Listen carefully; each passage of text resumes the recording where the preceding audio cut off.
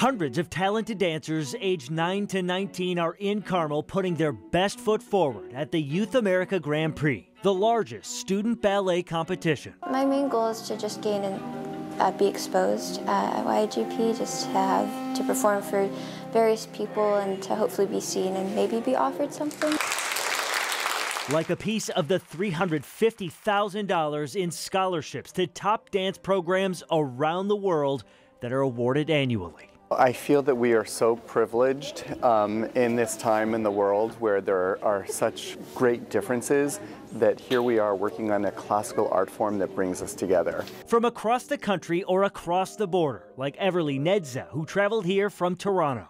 As soon as I get on stage, I don't know, all the nerves go away and I just turn into the character that I'm supposed to be and the role I'm supposed to be playing, and all the stage fright just goes away, and I love being on stage with the lights and everything. Shining on the next generation of classical dancers. The humanity and the beauty and the sharing of people through classical music and dance, I think, is just an incredible blessing for us all. In Carmel, John Duran, 13 News.